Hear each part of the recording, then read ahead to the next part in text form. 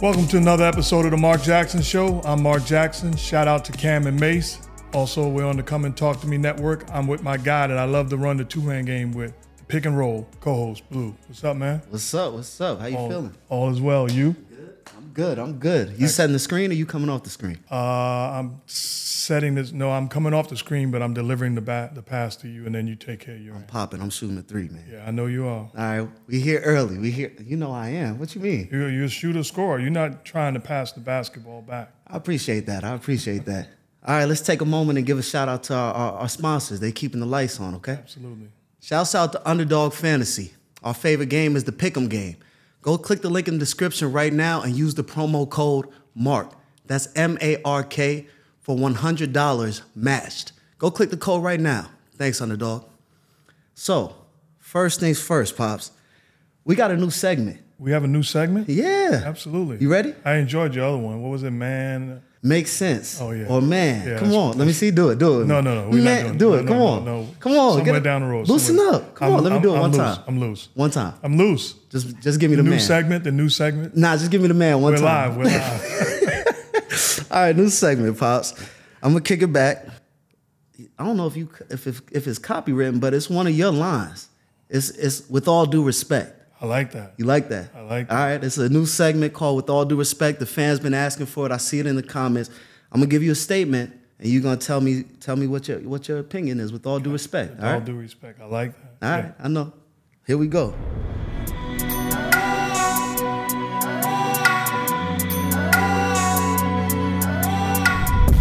First topic. Here we go, man. Earlier this week, Kawhi Leonard and PG played on Saturday, decided to sit out on Sunday because the game was less than 24 hours after the game prior to. With all due respect, why is the NBA treating the Clippers like second-class citizens, man? What's going on? Is that an opinion? That's a fact. Less than 24 hours? Okay. Well, with all due respect, I played 17 years, I coached 3 years, I announced almost 20 years. Every single team in the league has a gripe when the schedule comes out. Everybody has a gripe somewhere along the line in their schedule that they're not happy with, not pleased with. So it's not an excuse for the Clippers. At the end of the day, you play the schedule that's dealt to you, you handle your business, and what's important to me is, looking at that schedule, you gotta realize it's 1 win, 1 loss, 2 wins, 2 losses away from having the wrong seed come playoff time. So whatever the schedule is, handle your business, be professional, and it could be a lot worse. My dad didn't complain when he had to go 5-6 days a week, transit authority in New York City. There was no load management then. Pop-Up wasn't getting paid $200 million. You're right, I wouldn't be here right now. If I'm getting paid $200 million, don't ask me to play like we at our local LA Fitness. Here's the problem. If you and I went to the local LA Fitness today and played, you're waking up tomorrow and say, Dad, you let's go back to the gym and play. You have no problem playing back-to-back days, less than 24 hours when we're doing it for free. So it shouldn't be an issue today. And I'm not sounding like an old school hater. I just think that it's basketball. But they've been playing basketball since they was 15. They did this since AAU, all weekend games, back-to-back to back-to-back. And now you can make it to the NBA at the highest level and you can't get 24 hours between a game? With all due respect, take the game off. Come playoff time, you get the wrong matchup, you have plenty of time to relax and enjoy. With all due respect, I'll take that answer. Okay. Let's go to the next one.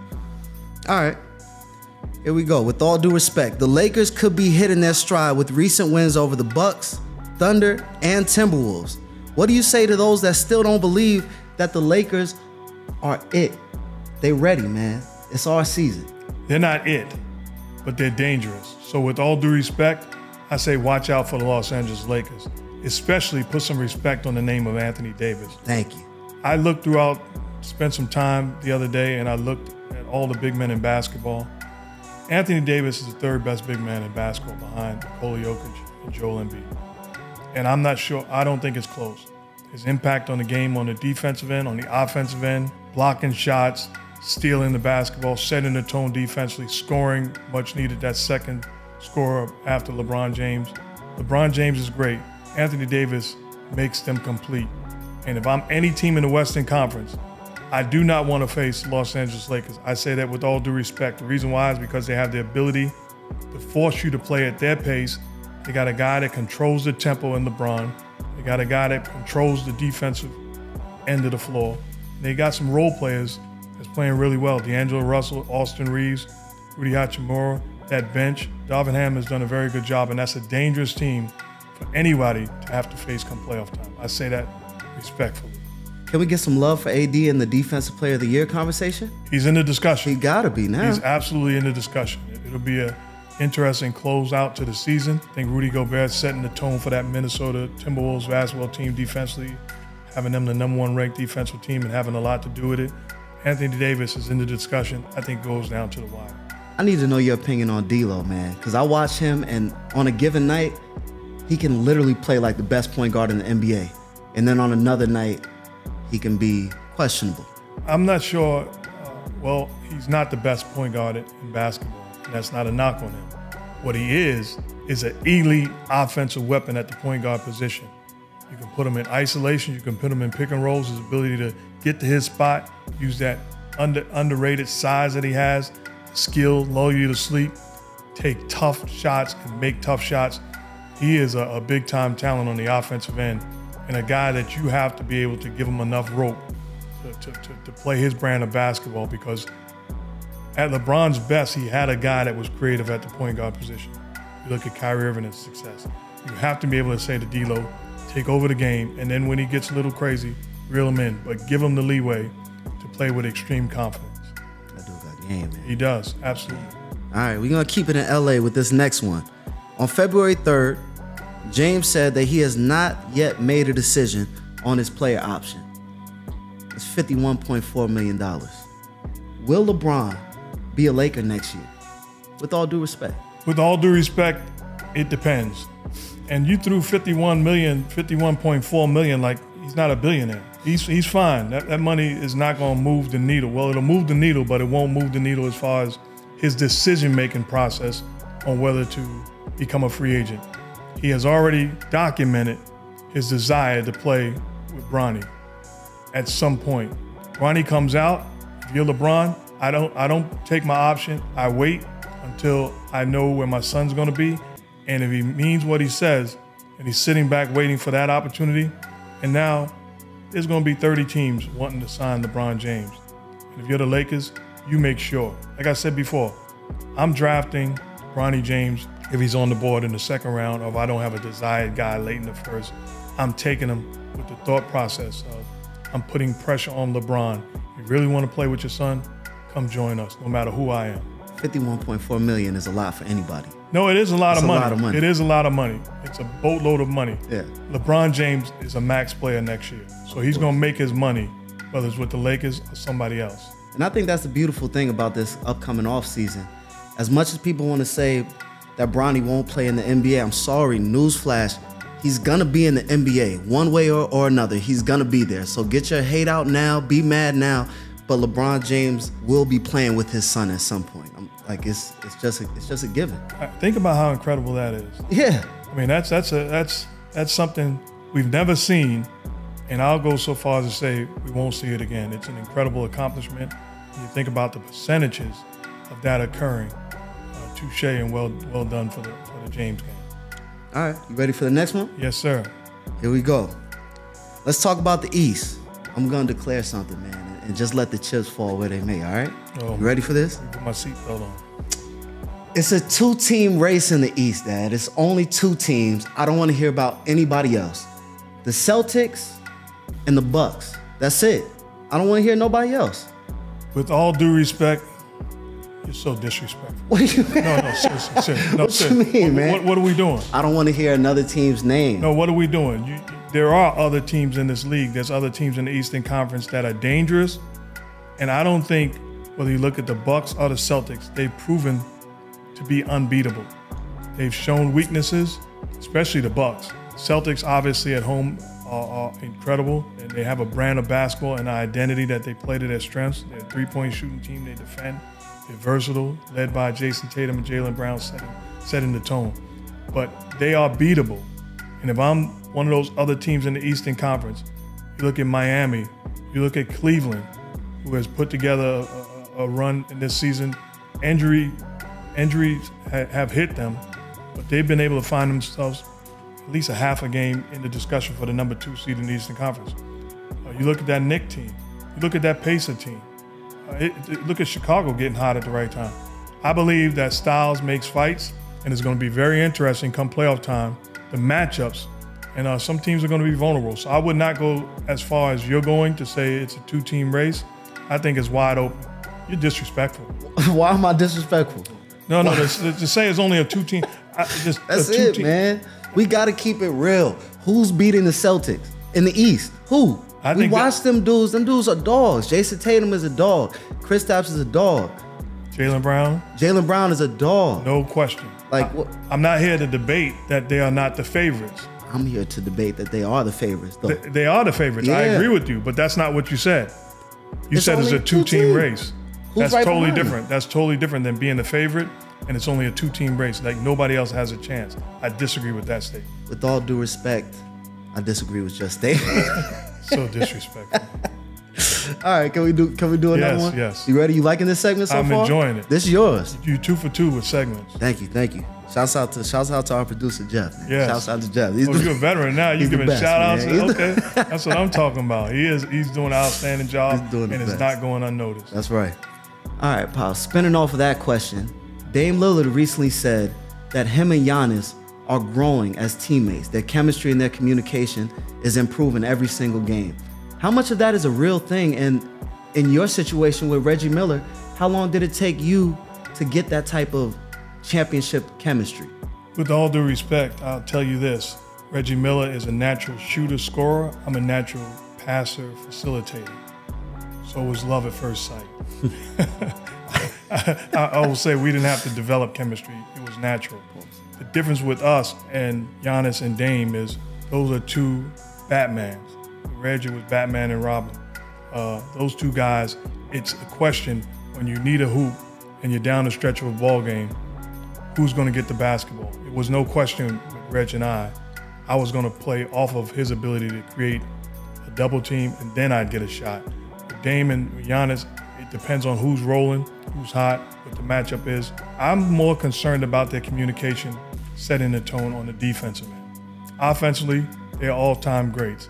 Defensively is where that team will push themselves and find themselves into the NBA Finals and have a real chance. They have to communicate and buy in defensively, and that'll take away from the inconsistency, ups and downs throughout the course of the season of, oh, they're the favorite, oh, they're going to get eliminated in the first round. Those are 2 proven guys, and now you have a future Hall of Fame head coach in Doc Rivers. That's a dangerous team I would not want to face in the playoffs. Who'd you have better chemistry with? I'm gonna put you on the spot. Reggie Miller or Patrick Ewing? That's a great question. Had great chemistry with both guys. I was young and a rookie coming in, so Patrick forced me to have chemistry because when he threw that right hand up and he gave you that, growl and the sweat coming down his forehead, demanding the basketball. You had no choice. You had no choice. No, but two guys that are brothers, family for life, and obviously 2 of the best to ever do it. With all due respect. All right, we got one more.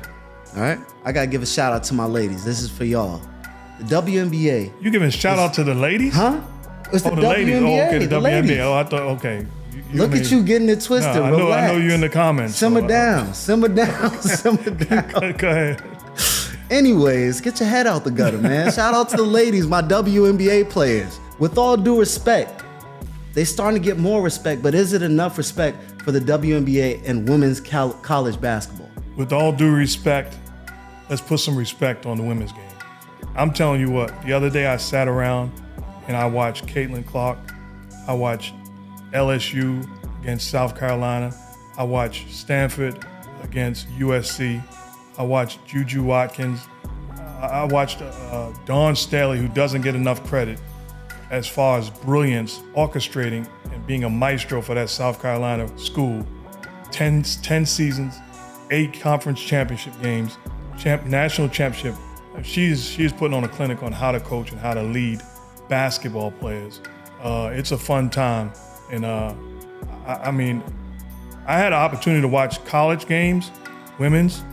I had the opportunity to watch NBA games. At the same time, I could watch baseball. I was glued to the TV watching the college women's game. It is a fine time and well-deserved recognition. The game is in safe hands. And I tell you, we rave about the skill level of the men in today's game being so superior to the old school ones, rightfully so. You can make the same exact case for the women. The skill level of these women playing basketball today is out of this world, with all due respect. With all due respect. I don't know what to add to that, because you just did your thing just now. That was Mark Jackson, top of the line. You did your thing. I don't know what to comment. You know what's funny? I got a friend, I'm not gonna name him, Jeff Van Gundy, who believes he played Division III basketball. And he believes that him, now this is his argument, him and another coach, let's say Tom Thibodeau, he believes that 2-on-2 they could beat like Caitlin Clark and Juju Watkins. No, don't put that on him. No, he didn't say, he don't really believe that. Well, not Tom Thibodeau today, but Jeff Van Gundy and somebody like him could beat Caitlin Clark and Juju Watkins. He doesn't really believe it. He believes it. Stop it. I sit there and let's say we were at breakfast and I say, you don't believe that. He'll get out of the chair from the restaurant and get in the defensive stance and like, what's she gonna do to this? I'm like, are you kidding me, man? Man, are you kidding me? If you don't sit down and finish your hot tea. Man, it's a 14-year-old girl at my church that will cook Coach Jeff. I'm not gonna say that. I'm not gonna say no. Man, these girls are nice. Not a 14-year-old girl. Man, they're nice. I'm telling you, these girls in high school got game. No, I agree with that. They got game. I agree with. Don't act like I'm going against them. I just gave them a shout out with all due respect. No, don't shout that out. With all due respect, Coach. You've been around the game for too long, man. These women are nice now. I agree. Every time you get on the court with them, they got something in their bag. They're shifty. Tell them. I told them. They'll cook you, Coach. Tell them. They'll cook you, Coach. Please don't gas me. Don't. No, I love you, Coach, but these women they tough nowadays. They tough. All right, man. My bad. We actually got one more question. One more. And we're going to keep it in the family with this one. So we talked about my uncle, your brother, Troy Escalade Jackson. And what I want to know is somebody in the comments said that Uncle Troy is the closest thing we've seen to Jokic. With all due respect, what's your opinion on that? With all due respect, give me this camera. With all due respect, Troy Escalade Jackson, my younger brother, the youngest of 5. Same parents, same mom, same dad, and the youngest of 5. I see the similarities of Joker and Escalade. 7 foot tall, 6'10". I see the size, the width. I see the high IQ, genius as far as basketball minds. I also see the ability to play the point guard position at their size and their strength, the ability to initiate offense. I also see their elite post skills.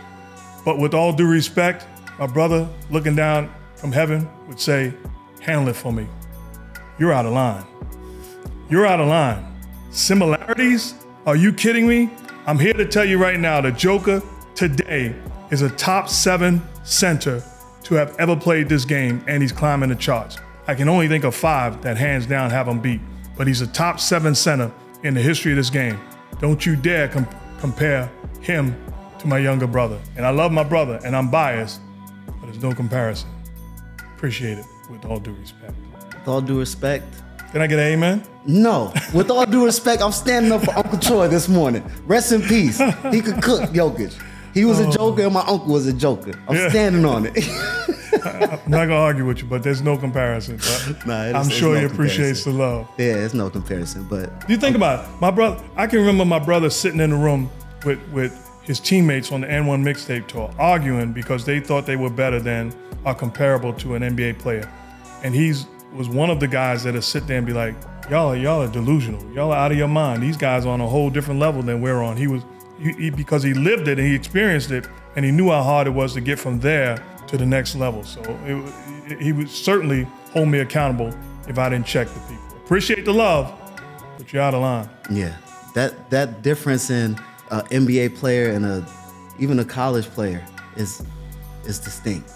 I remember when we were at a sports club, and I thought I was nice. I was playing at Louisville, and remember Roger Mason torched me? How could I forget? Oh man, I promise, I thought he was I was like, this dude got game, he's just a spot up shooter. That dude turned into Kobe for 45 minutes. Did he miss a shot? No. I still get PTSD if I see him on a highlight. I'm like, I got to turn the other way, man. So it's real. That separation between NBA players and just a dude that plays ball. And it's not saying that those guys aren't accomplished and tremendous basketball players. It's just a different level. Yeah. What's your best big brother, little brother story for us? Wow, there's a million of them.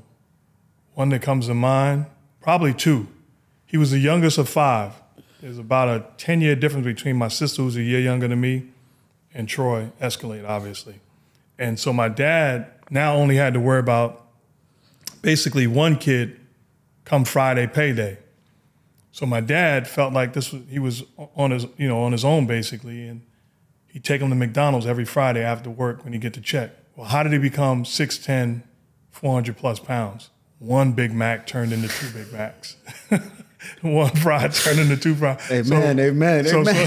So I'm getting hungry. It was funny to watch him all of a sudden blossom into, a bigger kid. Yeah.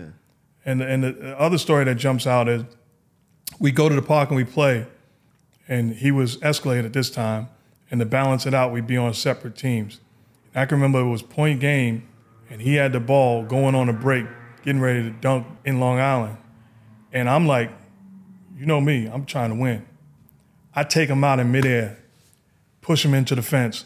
They got to take the ball out of bounds. He's like, are you kidding me? He's ready to fight me. Like, are you kidding? I'm like, yo, dude, I'm trying to win a game. It ain't no brother, big brother, little brother. I'm trying to win. I'm not going to have you go back home and let everybody know that you just finished winning this basketball game. It's not going to happen. But he realized right away how serious of a competitor I was, and fun times. But somebody that I'm proud of and had a million great stories about. I'm glad you shared that with me just now, because it made me feel better about a story that I got. What's your story? So when I was playing at Louisville, we had to go to Nassau, Bahamas to play in a tournament. So we played against basically the national Bohemian team. Great experience, it was nice. We were staying at one of those hotels. It was really nice, great. Before we played the Bohemian team, we basically had to scrimmage against each other in front of the boosters, some of the fans. I wasn't in the starting 5 at that point. I was a freshman. So it was the starting 5 and probably the 2 best players against the bench. It was essentially a showcase for us to get torched in front of the boosters. We get down by about 25 points, 30 points. These are still my teammates that we're playing against. I'm sitting on the bench hot because these dudes are throwing it off the backboard, dunking, yelling, slapping 5s. Coach Pitino's on that side coaching. I'm over here with the assistant coaches. I'm like, this is crazy, man. So I check in the game. They up by about 30. The crowd is going wild. My boy Shane Mahanan goes up for fast break dunk, ready to do a windmill. I'm like, nah, I'm not letting it go down. When I tell you I ran full speed and took this dude out in front of the boosters, Coach Pitino, everybody. Shane was one of the top players in the country at that time. And so what it looked like was me, a freshman, somebody who wasn't on the court much, taking out our best player. Right. Essentially, from my standpoint, I'm looking like, man, nah, this is a competitive spirit. I'm being Westbrook. I'm being Draymond right now. Like, you ain't gonna show us up. Man, Shane was okay. We went into the locker room, and Coach Pitino laid out to me, laid me out like never before in front of the whole team. He was like, son, you lucky. If Shane was hurt, you'd be on the first flight back to California. Yeah. And ever since then, I recognized, I'm like, all right, there's levels to this. Let me play my role for a little bit. But I'm glad to know that I got it from somewhere. I appreciate you, Dad. Yeah, I'm gonna dap you up, but there's no similarities in the story. What you mean? Uncle Troy wasn't on my team. He wasn't playing for something moving forward. I wasn't a little bit of a, for lack of a better term, head case. So wow. And in the same scenario, Wow.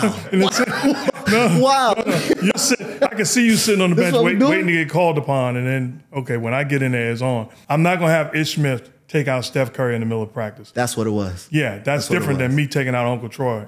We're not playing the next day on the same team. He was your brother, though. So yeah, you could take out your own. You could take out your own brother, but not. Yeah, you gotta understand the competitiveness. I didn't need him the next day. Yeah, we needed him the next day. I wasn't setting screens. All right, man. I'm gonna let you took shots at me back just now. No, subtle. Yeah, I thought they rolled by. Nah. It was a drive-by.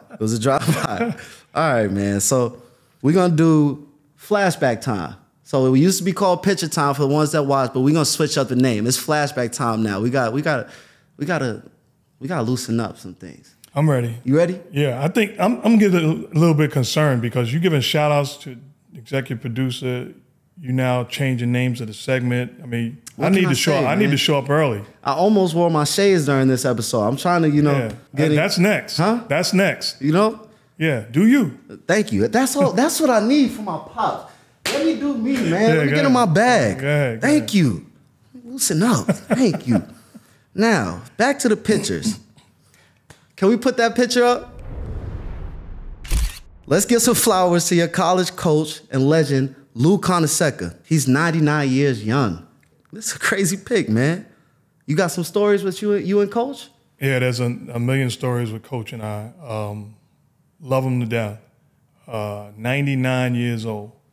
And the thing that means the most to me, if you looked at my phone and you looked at 20 voicemails, 18 of them say Coach Conaseca. He will call me, and his whole battle right now is, Jax, we got to get you in the Hall of Fame.